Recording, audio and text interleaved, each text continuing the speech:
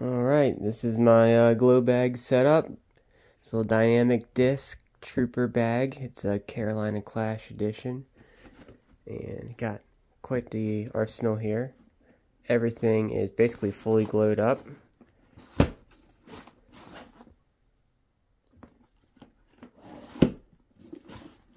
Doesn't get the full 100, but about 90% of it. If you can see my thumb on the left side, it's not as lit as the side on the right. So just put it in the other side. Just glows them up very well. Almost a perfect glow. And it's basically like a rack. I believe it holds, let's see, 1, 2, 3, 4, 5. And then you get one on each other side, so 6, 7, fully light 7 up at a time.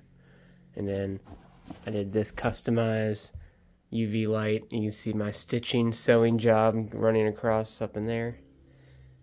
Pretty sketch, but so far it's been holding on. And oh yeah, that is glow-in-the-dark paint / glue. I don't even know what you call it. It does an okay job, and pops out pretty cool during glue rounds.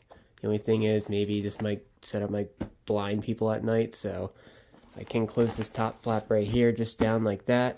And I can close this up here like that, and the only thing left is this little strand running from this to this, which I also can put all inside if needed, but it's pretty sick.